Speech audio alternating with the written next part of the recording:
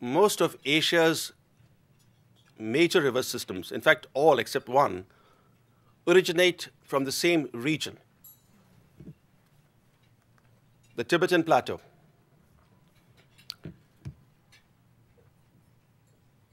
This kind of Chinese chokehold on transnational water resources resulted not because of geography, but because of guns. Asia's water map changed fundamentally after the 1949 communist takeover in China. Another large territory that China forcibly absorbed, Xinjiang, is the source of river flows to Russia, Kazakhstan, and Kyrgyzstan. Today, natural resources are the center of the various Asian conflicts. The size of land in dispute is often secondary to the size of potential resources at stake.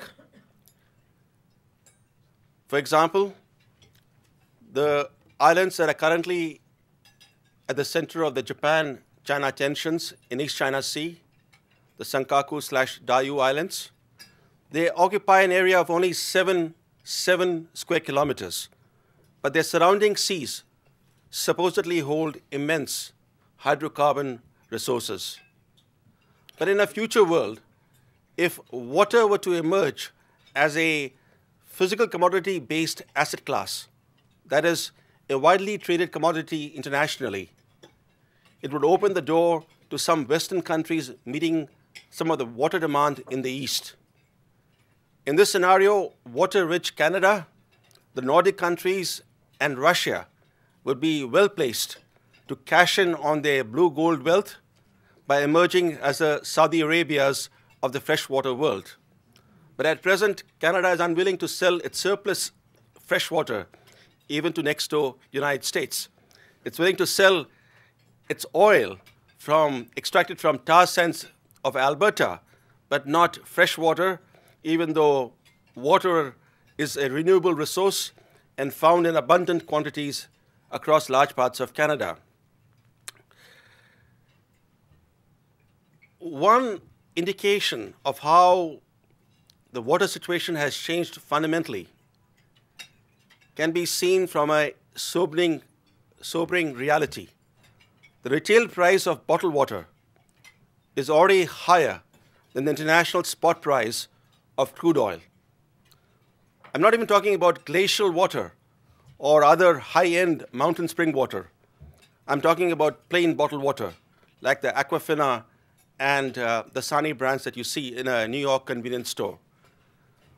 The price of plain bottled water, which is tap water or groundwater subjected to reverse osmosis, such plain water already sells at a higher price than crude oil in the international spot market.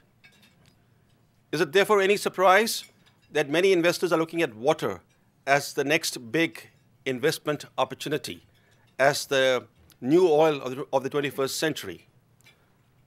But unlike oil, water has no known substitutes, making it more valuable from a long-term investment perspective. In fact, the rise of the bottled water industry since the late 1990s, that is in the last 15 years, is itself a testament to how the golden age of cheap, bountiful water has come to an end, replaced by a new era of increasing supply and quality constraints. Now, this is the situation globally. Imagine how much worse the situation would be in Asia, where the per capita freshwater availability is not even half the global average. Water in the 21st century could easily become what oil was in the 20th century, a source of both wealth and conflict. What has contributed to Asia's water crisis? One obvious factor is Asia's dramatic economic rise, which has brought water resources under increasing strain. There are also other equally important but less known factors. One such factor is irrigation, which has proven to be both a blessing and a curse. A blessing because Asia used to be a continent plagued by serious food shortages until the 1960s. Then, on the back of an unprecedented irrigation expansion, Asia emerged in less than one generation as a net food exporter. Between 1960 and 2000, Asia doubled its irrigated acreage. Today, Asia is the irrigation hub of the world.